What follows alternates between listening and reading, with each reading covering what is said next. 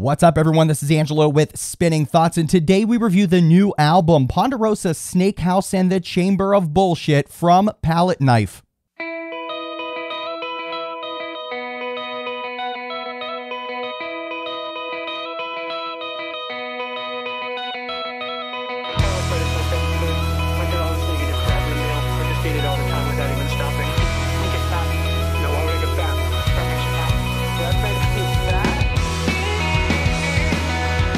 Make sure you like this video, and if you're new here at Spinning Thoughts, make sure you're subscribed with all the notifications. It really does help support what we do.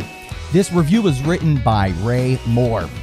Palette Knife is a three-piece emo band from Columbus, Ohio that's been making moves and gaining fans in the Midwest for a few years now and are ready to unleash their powerful debut album, Ponderosa Snake House and the Chamber of Bullshit, on May 28, 2021 via Take This to Heart Records.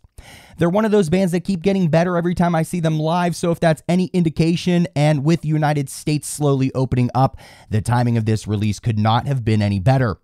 The album kicks off strong with the title track, and if this is your first time listening, you will instantly be pulled in. That's what an opening song should do, get your attention. It's obvious from the start the three members have great chemistry as this track flows smooth as a river. Another track that stands out is The Only Difference Between Smo and Ornstein is Press Coverage.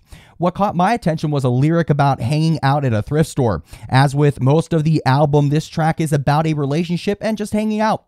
Hungover Brunch at Tiffany's is relatable, and one of the tracks that I just love the title and find humorous.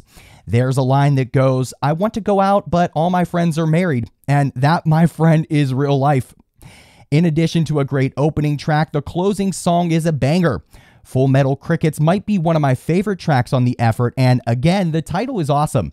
"I have a lullaby of crickets singing in my head" is one of the best lines I've heard in a while. I love it. If an opening track is meant to pull you in, then a closing track should leave you wanting more, and that's exactly the case here. Ponderosa Snake House and the Chamber of Bullshit is Palette Knife's debut album, and I'm already wanting to hear more. This is an album that will be enjoyed by many and should end up on Album of the Year lists come December. You can tell the band took their time and put all they had into this release. Palette Knife is a name you should get used to seeing. They have a very bright future. For more free music content just like this, visit our website, thespinningthoughts.com. We're on all social media at Spin Thoughts, and we have premiere episodes every Thursday at midnight Eastern on idobi Radio. We'll be back again soon. Until next time, make sure you share music, spread love.